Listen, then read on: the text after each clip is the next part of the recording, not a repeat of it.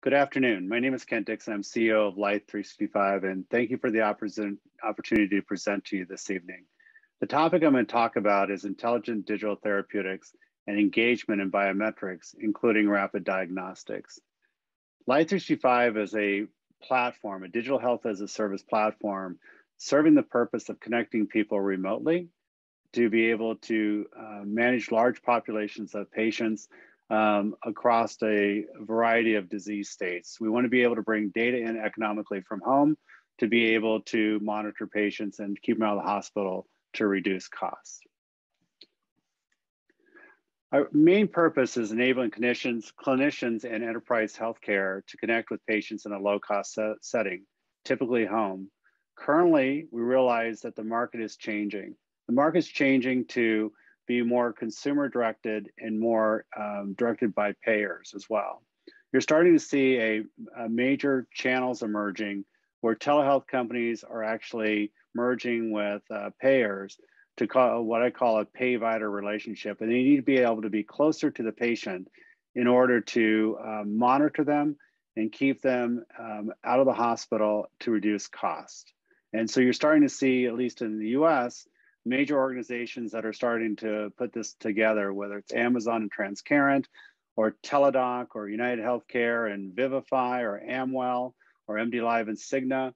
A lot of them are partnering up to be able to embrace this new form of pay-vider kind of relationships and moving to a more of a value-based care model. Our team has been in digital health for the last 15 years. We have previously created a company that was probably one of the first IoT of healthcare, IOMT, of medical things, to be able to connect remotely, to get light amount of data from home, sending it to the cloud so it can be analyzed to make sure that a patient's doing well or not, and determining if you need to intervene. The problem in the marketplace today is a lot of times remote patient monitoring solutions that you're waiting until the patient becomes into complex care. They're already spending a lot of money. And you want to try to intervene way before they get to spending that money. In order to do that, you need to provide technology and solutions that are connected in the home, that are cost effective and meet the patient's needs to be able to connect them to their healthcare provider instead of waiting to deploy massive amount of equipment to home when they're sick and they've already been spending a massive amount of money. So the biggest problem we're trying to address is trying to get into the middle of this hump where people are newly chronic or becoming chronic, and we want to intervene proactively instead of reactively.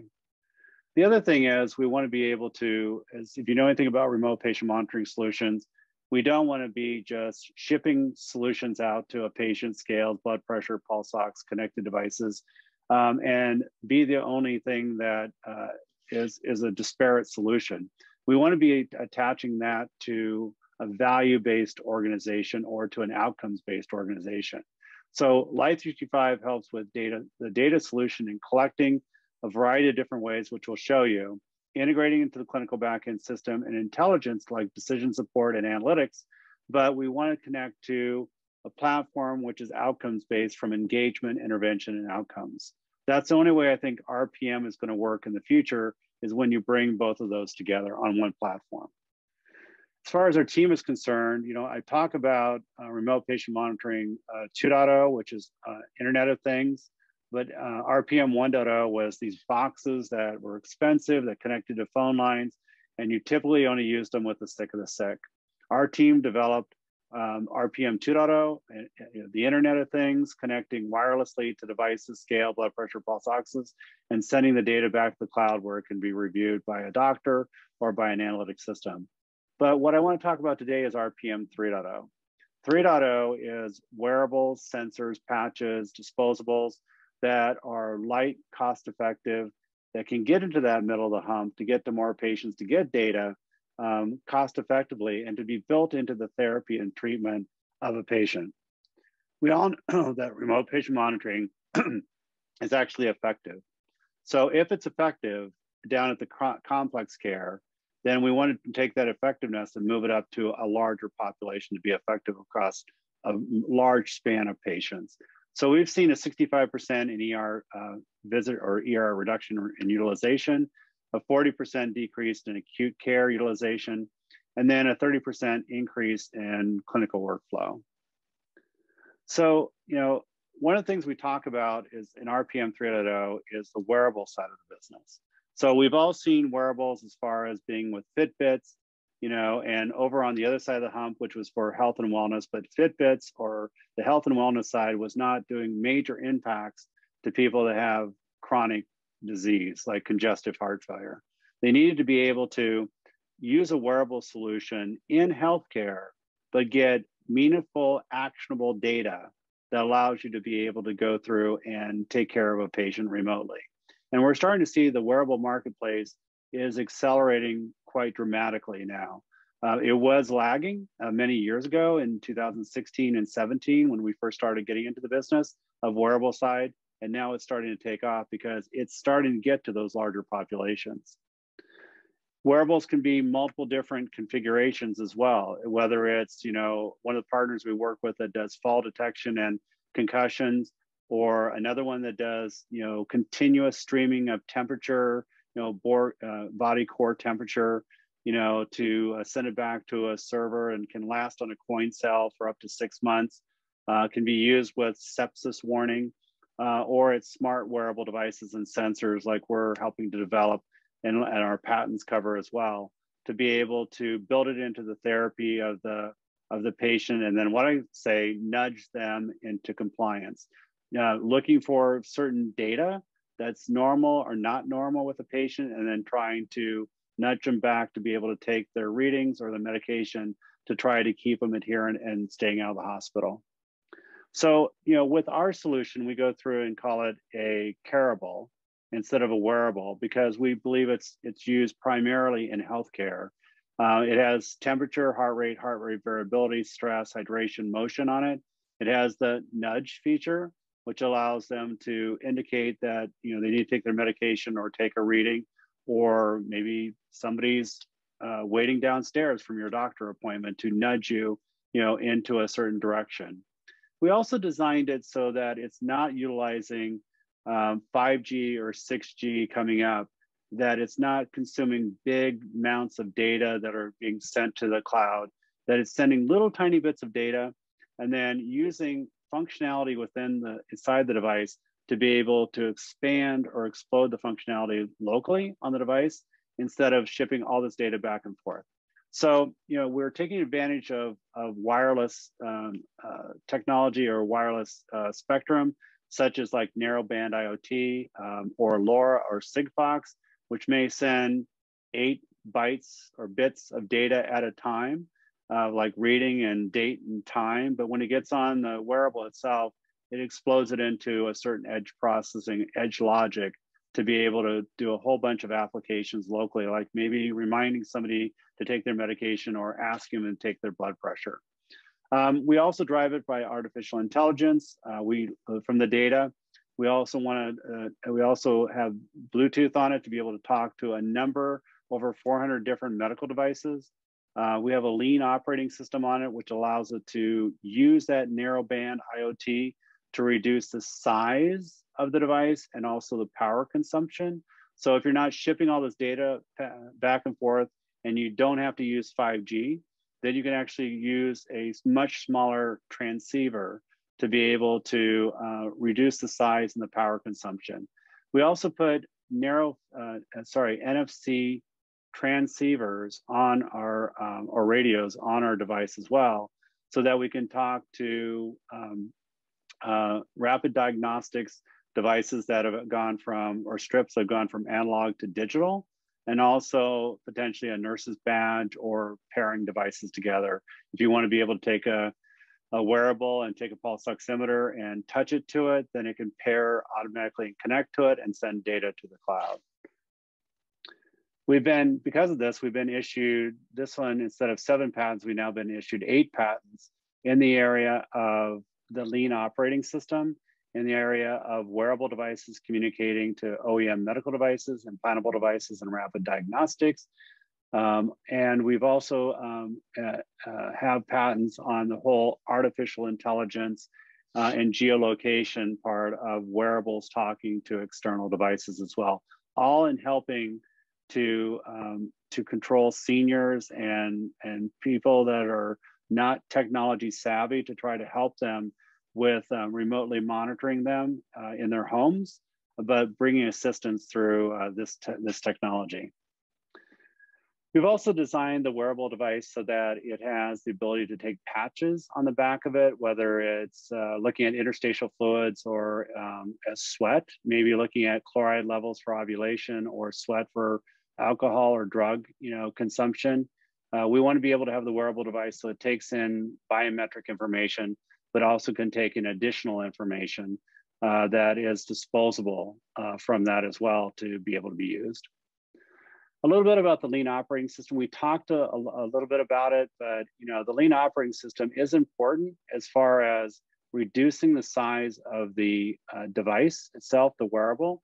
In fact, we don't like to make wearable watches. We want to make wearable bands that are very, very thin, cost-effective, and disposable, right, as well. So you could use a band in maybe the therapy of oncology to remind somebody to take their chemotherapy pills at home, or their hormone replacement therapy. You could use, the wearable bands on discharge from the hospital to help with 30-day readmits and be able to get little tiny sensor data from the band to see if the patient is doing okay, if they're normal, or if they need to intervene with them before they get back to the emergency room and remitted back into the hospital.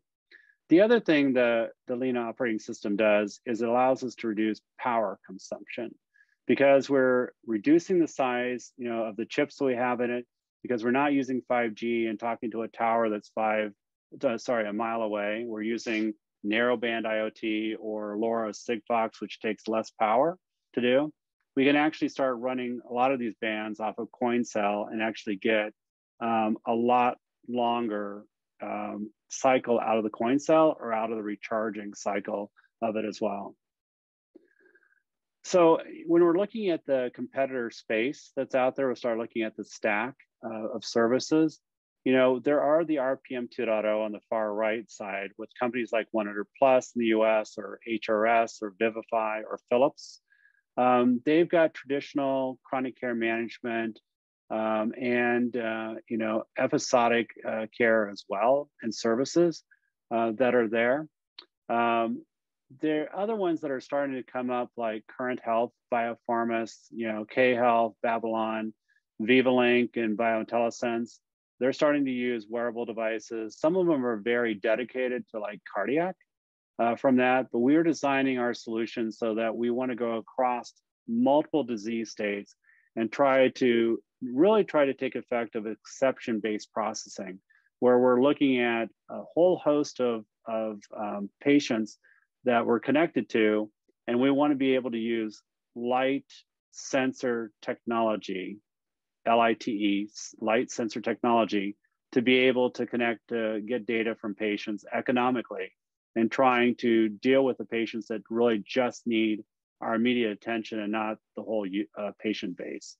If we can use small wearable technology and sensors to go across and create compliant 70 to 80% of the patients, and we only have to intervene with 20 to 30%, that's a huge cost savings, right? From not only the resource power to intervene, but also keeping people out of the ER or the hospital. We are on AWS as a platform. We interface to over 550 medical devices, scales, blood pressure, pulse ox, cardio, mobile, EKG, spirometry, just a whole host of devices that we interface to in multiple different brands. We have care portals that you can set alerts with to send data into the backend system. And we can also send the data into the electronic health record, right, as well, so it can be viewed. Our platform brings a whole host of functionality in, whether it's from rapid diagnostics or decision support with our sister company, Avicena, or remote care, or intelligent data, or personalization. One of the things I do want to point out is I really truly believe in 2022 and beyond that patients and consumers are going to start asking for more personalization of their solutions, and not just a one size fits all, and also disparate solutions. Providers and payers alike are getting really tired of having to deal with disparate solutions that only deal with one thing. And in order to address the whole person solution and personalization, they have to go interface with 20 different systems to do that. It takes a year to get through IT security with providers sometimes. And it's very, very messy as far as who you prescribe it to and how it gets distributed and how the data gets integrated into the backend system. Providers and payers alike are looking for a platform to integrate multiple solutions together in it, to be able to customize and personalize what's needed off that platform and be able to distribute it to the patient and engage the patient in taking care. Also, with this, it's our responsibility as a company to go through and make sure that we have multiple different ways that we engage consumers in their care. So we've shown, there's the tablet solution, which allows us to be able to go through and do two-way video and telehealth. We have an application. We also are going to be using voice assist, smart TVs, nice format for seniors to be able to see their data, and wearable devices. And then in combination with sensors and wearables, talking to voice assist in the tablet and the smart TV. So it all is integrated together and personalizes it to the individual. We have gone through and provided multiple different levels of connectivity. That's one of our strengths as a company, is understanding how people like to engage in their care and be connected. We call the first one, I call it tech savvy, but tech comfortable, which allows an application to be downloaded, but somebody has to pair a device, Bluetooth device, could take 30 seconds to do. But maybe, like when my dad was living, he did not have a smartphone, did not be able to use the BYOD device or pair to the device himself. We have the cellular devices that are already built in to scale blood pressure and glucose, which allows you to be able to have the cellular connectivity that sends the data directly to the cloud. You ship it out to the patient, they just step on it, take their blood pressure, and it goes directly into their health record. We have the hubs, little tiny hubs that, we have a PERS hub, which actually help by fall and can't get down, that they can put around their neck, a little pendant that they can push to, they have an emergency, but they can also have an Android program on it that talks to 300 different medical devices and sends the data to the cloud. And then we have the full turnkey system, which is two-way video, content, surveys, reminders, interfaces to a couple hundred different medical devices. It's the full kit of what it takes to be able to connect and going forward. We also put these in kits as well that are easy to distribute, easy to just take out, plug in, and take your reading. Very easy to send out the patient and get them engaged. We also have a clinical backend system that we can set alerting. We can set up programs under a hospital system, like maybe for CHF or for hypertension or for diabetes or for kidney care, and be able to put in notes and be able to help bill off of it, at least in the US, for reimbursement for RPM and remote patient monitoring and remote therapeutic monitoring codes that have been brought up in the US. Very much connected to our digital platform, our virtual care platform. It can run from actually zero. You can download our app for free under Life365 Health in the Android or iOS store, to an average price of between $15 to $30 per month, including the cost of the equipment, up to $95 a month, depending on how expensive you have the equipment. We also are creating a virtual care app, which allows patients to manage themselves by ingesting the care record or the care plan from the provider and the benefits plan from the payer, and letting the patient actually manage themselves. So they can take in readings from the devices that have been paired together. They can schedule, Uber rides to be able to go to their doctor. They can refill their medication from that. There's a whole lot of information they can do to be able to self-manage. And then we do have partners with us that are very critical along the way. Partners that allow us to interface to the electronic health record. Partners that like AMR Ambulance, which is one of the largest ambulance companies in the world, which allows us to be able to use their paramedicine, to have paramedics that go to the home, stabilize them, use our equipment to be able to connect them to a nurse call center, and then never transport them to the ER or the hospital from that. So it's a big cost savings for the payers. And by the way, the patients don't want to be in the hospital in the first place. We have reimbursement codes in the US that are coming up, new ones for remote patient monitoring and remote therapeutic monitoring, and also for kidney care. And we have target markets that we use with our wearable devices and RPM devices in telehealth, hospital providers, health and wellness, retail and pharmacy. I think the pharmacist is going to take a much more active role in the future, especially in rural locations, to take care of patients.